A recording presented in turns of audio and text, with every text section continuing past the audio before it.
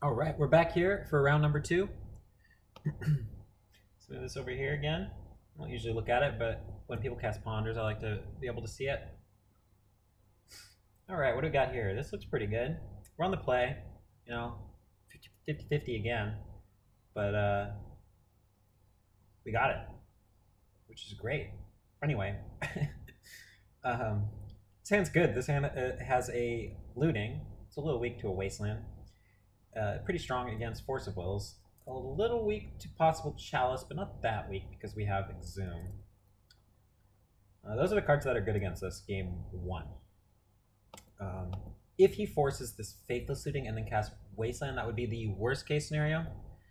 But that would, like I said, be the worst case scenario. So we're not always going to face the worst case scenario, hopefully.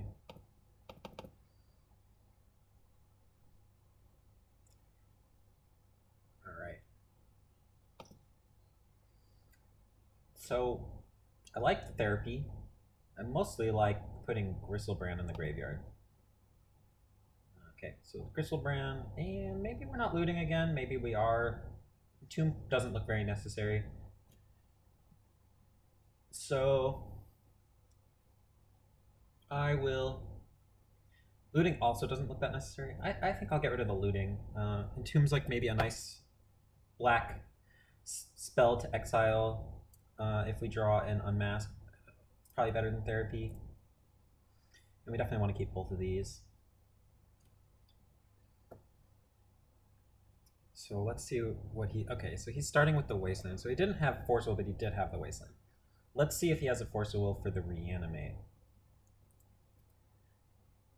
Alright, well, that's pretty good. There's that Unmask I was talking about. I still think we're going to exile Entomb in case he has like multiple Force of Wills.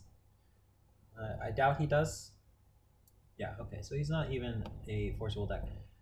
This is problematic. He has a Karakas, which is quite good, but at least he won't be able to play a threat and the Karakas on the first turn. It's too bad we don't have that other land, because drawing 14 is really good at beating Karakas. Drawing 7 is not really good at beating Karakas. It is okay. It's okay. Yep, now I kind of wish we had that Entomb, but I think it was still correct. Again, so he has Thalia, which we don't want him to get with Exhume. So we're going to take the Plowshare here, the Swords Plowshares, and hope that our 3 life and 7 new cards is good enough.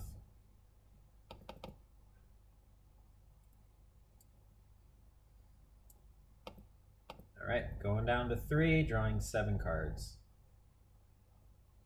Okay, this is good. We don't have... Uh-oh. Yeah. Unfortunately, we didn't get another Entomb. And the only creature we have now is a Gristlebrand, which is just not good against the Karakas. So I think we play the land. No, we already played a land. Okay. Alright. We're looking for a red source.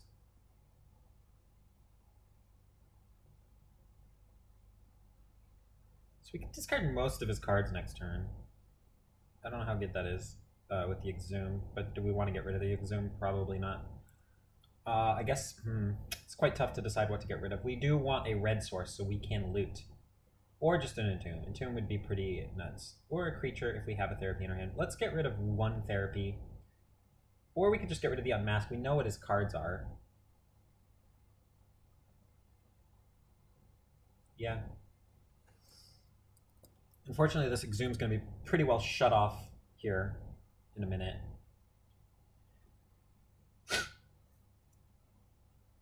Because we're going to have to get rid of that Thalia. Thalia is going to kill us and make it so we can't cast things. Can we get an Entomb? No, but we got a red source. That's good. And... okay, I'm going to cast this.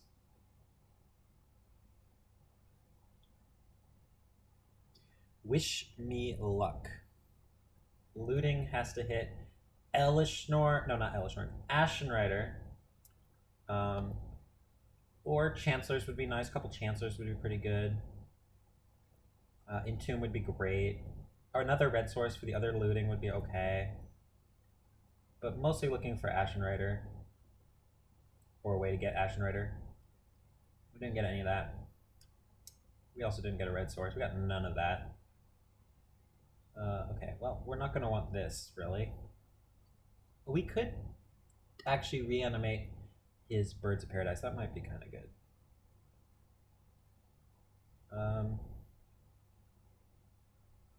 So we can go... I think we want the... we can discard this. We can actually flash back. That's kind of good, because the Crocus is just going to bounce it anyway. So we'll just discard one of these, and we'll get the Birds of Paradise off of the Reanimate, and then we will discard the Thalia, and I think we need to discard the... So we discard Birds of Paradise to reanimate it.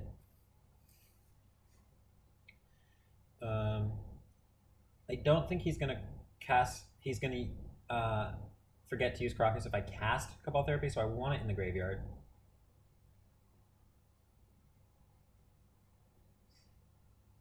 I'm in a bit of a rough spot here. I guess we have to get rid of the Dark Ritual, even though it's kind of good.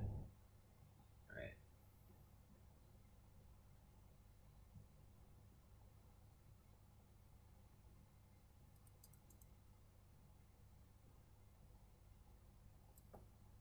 Birds of Paradise might buy us a turn, too. You can always flash back the other therapy later for his equipment.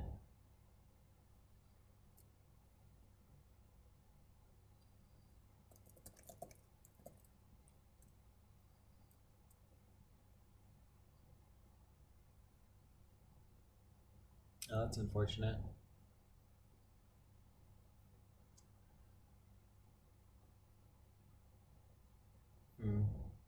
So you can Swords the Birds of Paradise if we get that back. Oh, that sucks.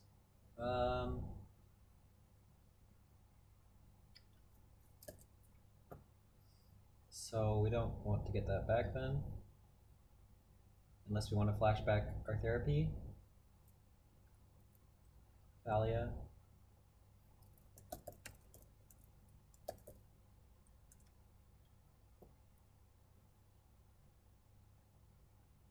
Scrib Ranger is going to end up just killing us, or the Stoneforge Mystic.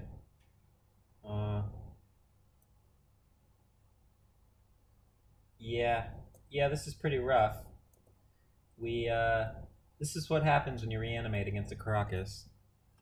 You get in these bad situations where if you had drawn 14, this would never happen. We would have gotten like 2 or 3 creatures into play if we draw 14.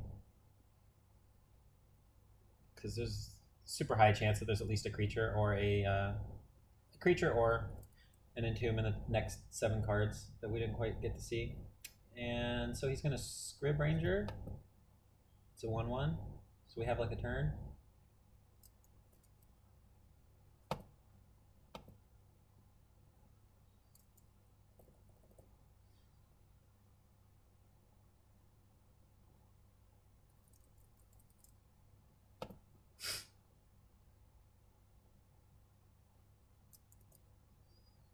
That's kind of good too.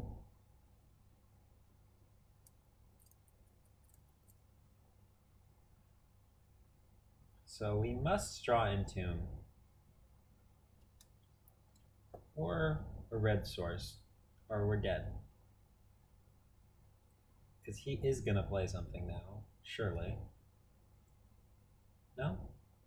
He must.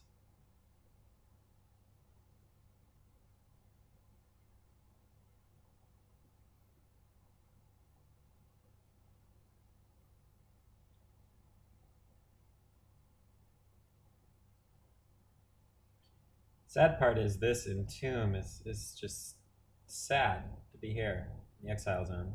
It's not where I want it. I want it in my hand. So I need to draw another one. I mean, I guess I have a lot of red sources I could draw to loot and find another Entomb or creature. He has that Swords to Plowshares in his hand. So it's going to be hard. Quite hard. I need to... Yeah, it's very hard. I'd have to Entomb for Ashen Rider and animate dead it. Alright. Well, I don't know why he's not playing his things. Is it possible he has another flash creature? I guess. Seems unlikely. Guess we'll find out.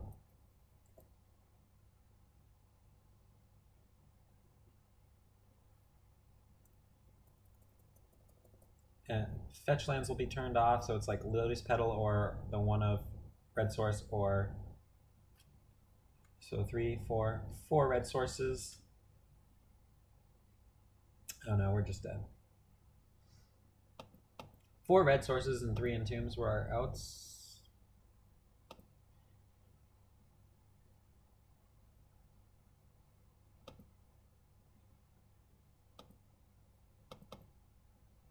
Yeah, that's all the things we needed right there. All 3 of those top cards. Don't look. Don't look. You're just going to be sad. It's just going to be a sad time. All right. Okay. Definitely want these 2. These are like key. Super good. This is pretty good. Kills Thalia. Might kill an artifact or 2. Or one artifact. The rest, they have too many creatures. Piercing Needle. I think those 4 seem pretty good. This card's definitely good. They're playing like Knight of the Reliquary, most likely. All of my creatures are quite good, so maybe I don't want the Pithing Needle. Can name Crocus, but so can Archetype.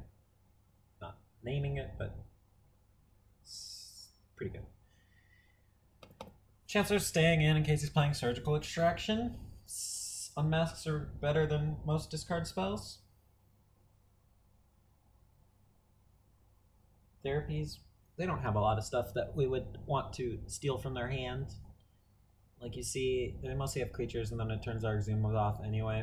Or it doesn't turn them off, but it makes them significantly worse. If there was like a creature worth discarding, you don't really want to Exhume it back into play.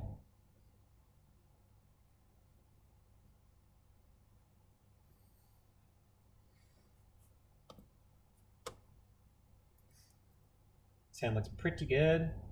Not great, but good. So turn 1, loot. You know, put Ashen Rider in the graveyard for sure. Looking for a Reanimate spell. Then the hand becomes great. If we can unmask before we cast the Reanimate spell, that would be great too. But we'll see what happens here. Okay, so this can go, and then we can unmask pitching. No.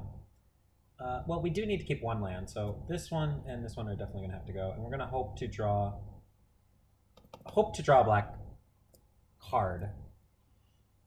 If we don't, we might have to try and bait with the Exhume, but Ashen Rider is really not that good. It's good at killing Crocus, but that's it. It's bad against Swords to Plowshares. So really hoping for a any black card. That way we can unmask the Surgical or Fairy Macabre that he probably has in his hand. Okay, never mind.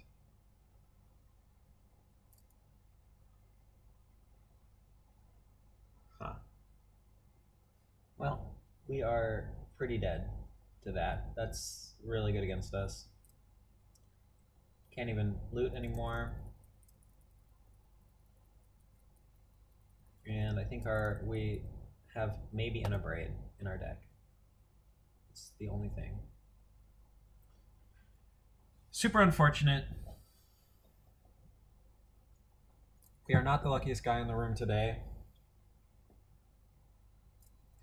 I think Wachabi PTT is the luckiest guy in the room today.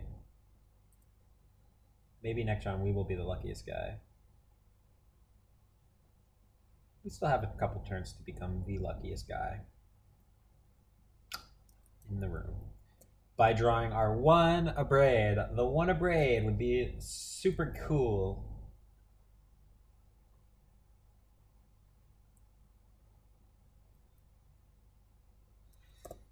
Alright. At least we have some draw steps ahead of us. Although, 2 power is quite scary. I mean, quite the clock.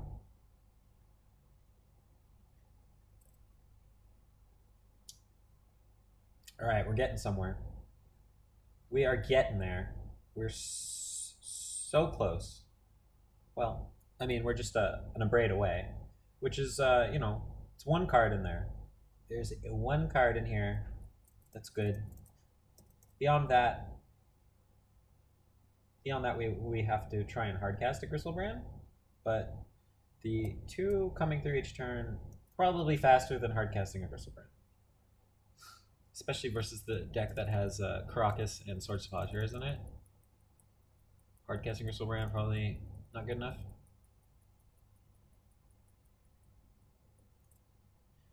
Noble Hierarch, on the other hand, is super good. I should just go back to playing this card.